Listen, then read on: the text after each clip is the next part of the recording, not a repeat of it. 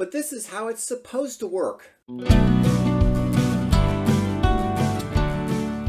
Hi everybody, my name is Greg Crable and this is my podcast, Something I Learned Yesterday, where I take one issue, usually from the world of publishing, and try to explain it in just a few minutes.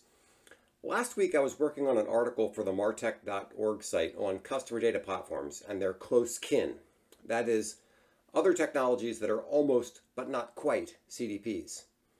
The article highlights the importance of knowing exactly what technology you need and exactly what a given vendor is offering.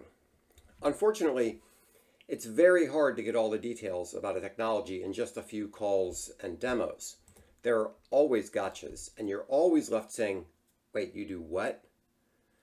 One of the biggest barriers in this process is your own preconceptions. When you think of a given technology, you think, oh, it certainly does such and so. And when they tell you it does such and so, you assume it does it the way you think the technology ought to operate. It ain't necessarily so. You can't accept, oh, sure, we do that.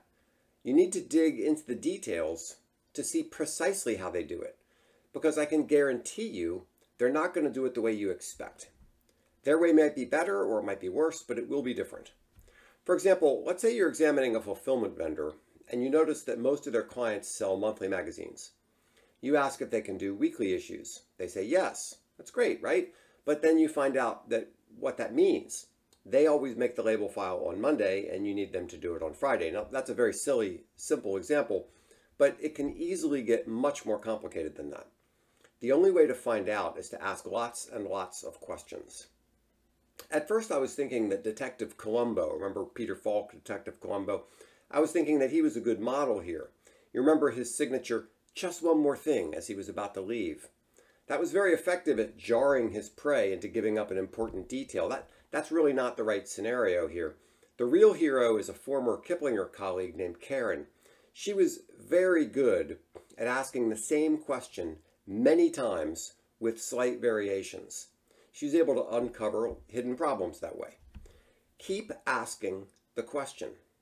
It's annoying. You'll feel bad doing it, but it's really the only way.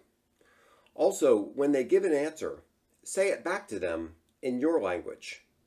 Pay careful attention to the way they use words. It's almost certain that they'll use the word in a slightly different way than you do. Pick some important terms and concepts and review them very carefully.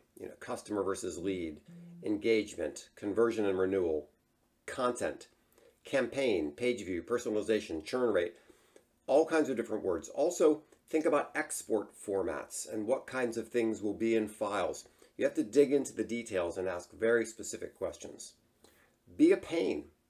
Ask questions until you're certain you understand how the technology really works. But I warn you, even after your best efforts, there will still be gotchas. I'm sorry, it's just inevitable.